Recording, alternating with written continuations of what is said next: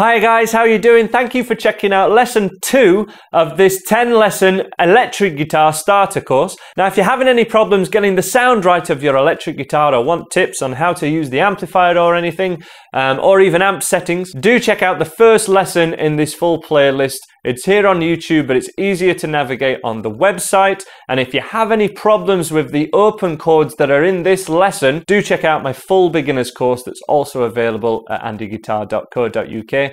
Let's have a close-up on this awesome riff that we're learning in lesson 2. Okay guys, so the chords we're using to play this little riff are an E major chord, an A major chord, which I'm playing in this fashion in sync with my beginner's course. This chord is taught at level 1 of my beginner's course. And it allows the first finger to stay down between the E, the A, and the final chord, which is the D, which is taught at level 2 of my beginner's course. So if you need help with any of these individual chords, they'll all be covered at level 2, but the change between the E to the A, that's all covered at level 1. And the riff we're going for sounds like this.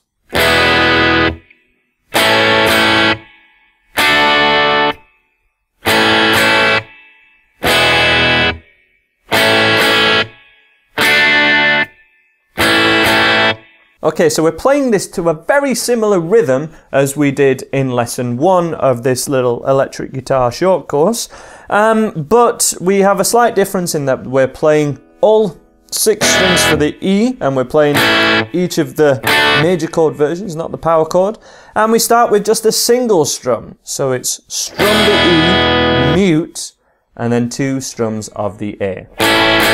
You can, if you prefer, play an A3 in a line like this. Some people even play an A major like this. However, I just can't advise that because it's got to make it harder if you look at how much my fingers have to move to get to and from the D major. However, there will be some people that prefer that. And anyway, you're playing E, A and D is totally fine. The main idea of these lessons is to get playing along to the backing tracks and learn the fundamentals of rock guitar. So we strum the E chord once and then mute. I've taken the overdrive down quite a bit on my amplifier, so this has a bit of a 60s vibe. We then move the first finger over, change to the A major, strum twice, and then of course mute straight away afterwards. So to begin the riff again, E, mute, A, mute. And then we go for the D major, play just the once, mute once, and then finally it's another pair of A's. So if I play this again really slowly so you can see the changes and you can see the muting, we're going to play this.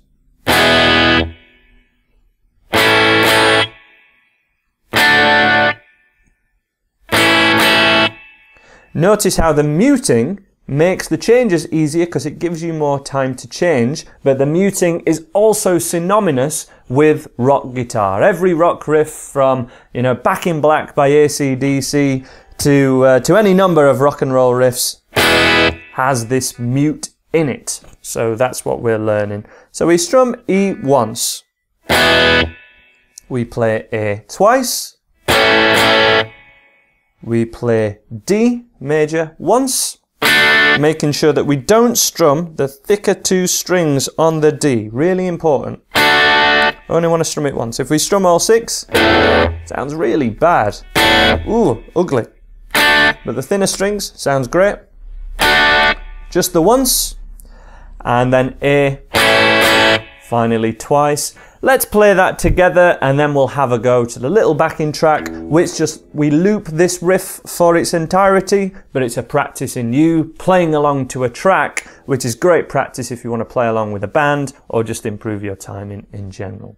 So here we are with the E chord in 2, 3, 4.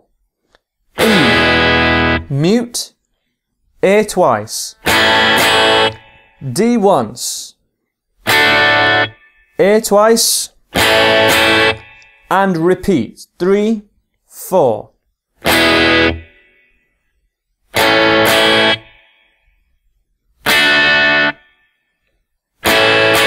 Repeat.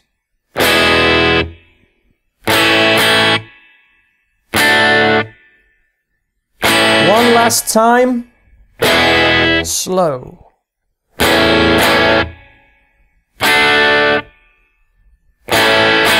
And we're going to finish the track as we will generally do. The first chord that starts the song, give it one long strum, and the thing sounds like it's finished. Let's have a listen to the backing track. As always, we have a little counting. 1, 2, 1, 2, 3, 4.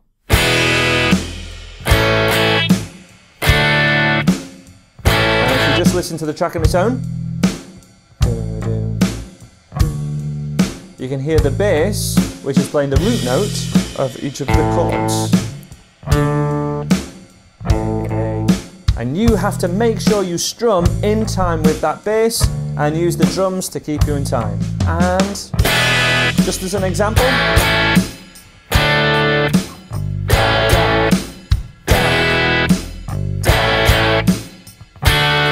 no good to just play the riff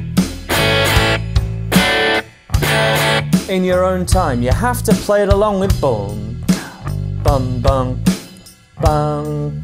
And if we just listen one more time, if we strum, mute, oop, that's the end of the track. It is a short one, that was exactly a minute long. We're muting on where the snare drum happens, which is the kind of da, da, that sort of hit sound. Sounds a bit like a clap, I guess. And that is, again, synonymous with rock guitar. Strum, mute, and that mute is on the da. It gives you this big snare drum sound, which is what classic rock and many rock genres are all about. Little bit faster than we did in the warm-up, but let's give it a go, guys. I've got a lot of confidence with this one, especially if you've done the beginner's course at level 2. Let's give it a go together in 2, 1, 2, 3, 4. A, D.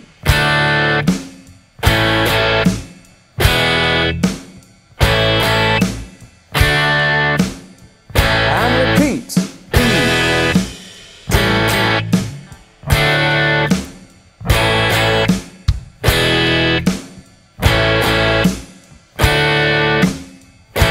Okay, pause there.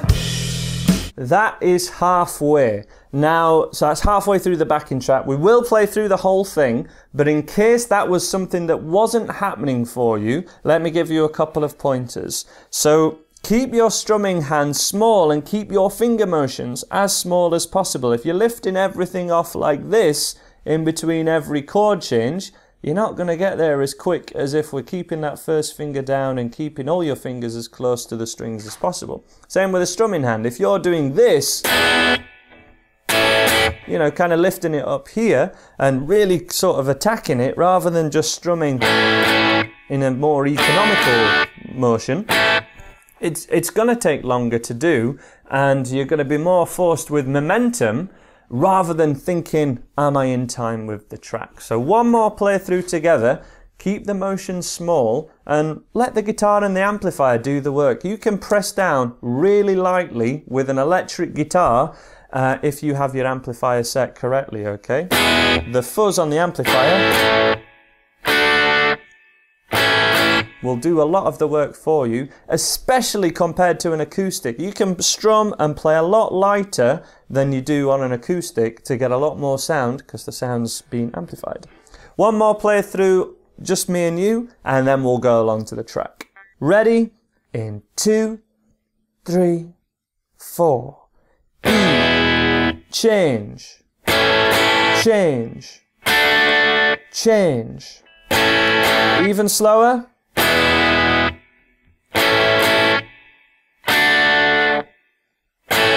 One last time.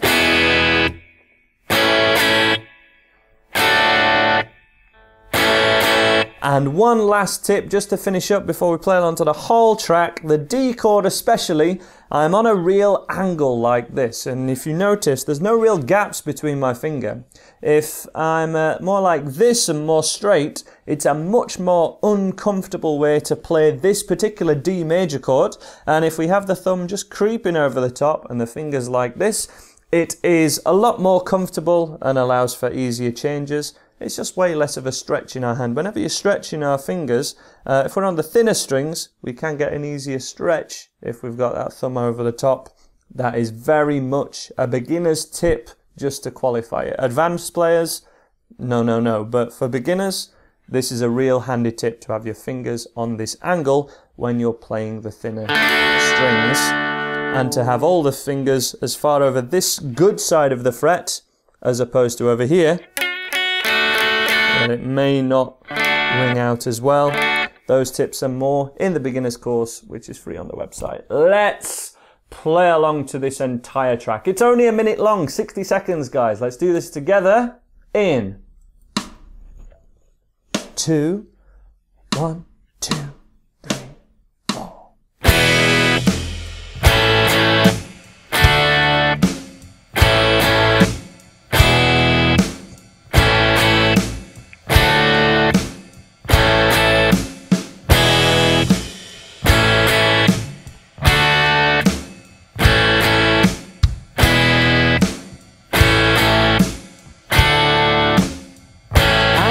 Going.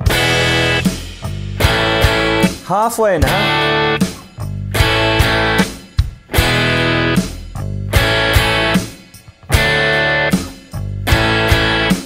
2 more times.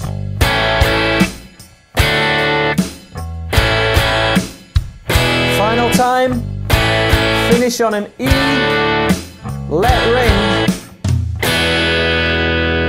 And there we go, that's how to play our second track with E and A and D open chords. Give yourselves a pat on the back, that was really cool, guys. You can download this video and the entire course that this comes from, plus the backing tracks as audio, the tab, and fun little bonuses, all by visiting the website by clicking the links that are on the screen now. Please subscribe if you're new to my channel, and I'm sure I'll see you again in one of my videos. Thank you very much for watching.